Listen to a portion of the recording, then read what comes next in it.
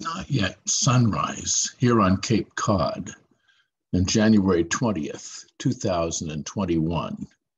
A new day is on us. The inauguration of a new president and vice president are on us, and there's hope in the air. I'd like to share some words for reflection today. From 1 Kings 3, at Gibeon, God appeared to Solomon in a dream by night and said, "Ask what I should give you." And Solomon replied, "And now, O Lord my God, you have made your servant king in place of my father David. Although I'm only a little child, I do not know how to go out or come in. And your servant is in the midst of the people whom you have chosen, a great people, so numerous they cannot be numbered or counted. Give your servant, therefore, an understanding mind to govern your people, to discern between good and evil. For who can govern this, your great people?" It pleased God that Solomon had asked this. And God said to him, "Because you have asked for an understanding mind and have not asked for yourself long life and riches, or for the life of your enemies, and have asked for an understanding to discern what is right, I now, according to your word, will respond.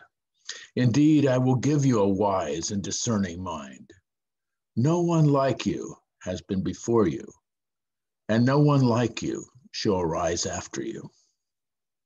This is the word and wisdom of God. Give me an understanding mind. Give me a heart of wisdom. After the campaign is over, there comes a moment when a person who seeks to be a leader who has won the victory must look in the mirror of their life and realize how unprepared they are for the task of national leadership. The job is always larger than our abilities. The piloting of a great country requires more than celebrity status or deal making. A national leader must prepare to make life and death decisions, and that is more than most people can handle. These days, the president must be a scientist, a peacemaker, a uniter, and to do the impossible to bring our nation together and restore our nation's standing in the world. Every choice the president will make will help, and every choice will hurt, indirectly deciding who lives and who dies. There is no avoiding it, and as a leader, you are responsible. Even the best of presidents and leaders make mistakes, and surely the Congress and our 46th president, Joe Biden, and Vice President Kamala Harris will make mistakes. What we pray for is a heart of wisdom that takes them beyond themselves, beyond profit and self-interest, to care for the least of these and to treat the vulnerable, even their enemies, with great compassion. We pray for the new presidents and vice presidents' hearts to embrace the United States and the planet in its wondrous diversity and its tragic beauty, and make decisions that will bring healing to our nation and the planet. Solomon's wish was for a heart of wisdom, and that is our own prayer, that we have wise hearts, that our 46th president and our national leaders pray for that same wisdom, regardless of the political consequences.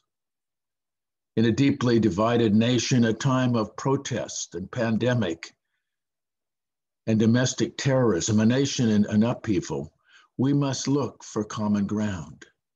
The issues are too large: health, ecology, an aging population, the gap between wealthy and poor, race, religion, the COVID virus, incivility and polarization, and national security. They are so great for any leader or group to go alone. Humility, cooperation, and partnership.